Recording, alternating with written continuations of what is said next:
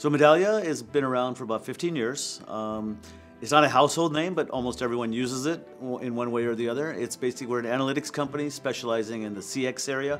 CX stands for customer experience, and basically our goal is to make our customers happy. Bread and butter is we do surveys and analytics after that. So we're a big AWS shop company-wide. We have some critical data on there, and a lot of our EC2 instances in the corporate IT area where I support are running critical marketing websites with critical data on them, some HR websites where we have videos for new employees and things like that, and also some file sharing shares where we exchange information between applications and even some other companies, some vendors that we work with. And we didn't really have a good backup strategy for EC2. We were pretty much backing up either to local disk and running some Unix commands like tar or rsync just to save them somewhere, but we never felt comfortable or secure because that data could accidentally be overwritten.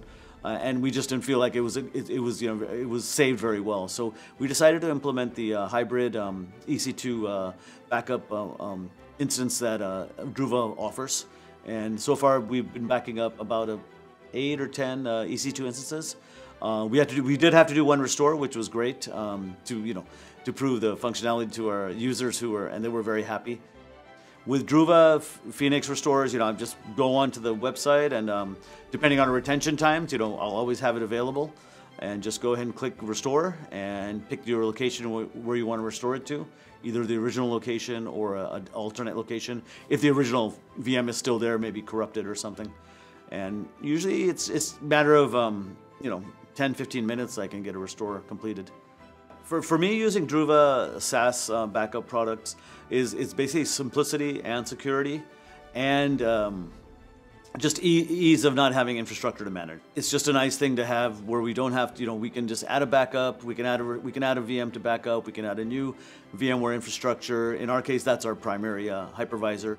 Yeah, what I love about Druva is it makes my job a lot easier, and I can focus on projects which are just not backup related, because that's very important, but it's also sometimes it's not a business objective.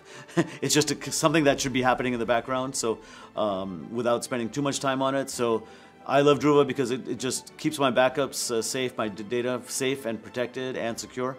And the main thing is I can restore it fast if I need, whenever I get restore requests, and it just makes our IT administration much easier.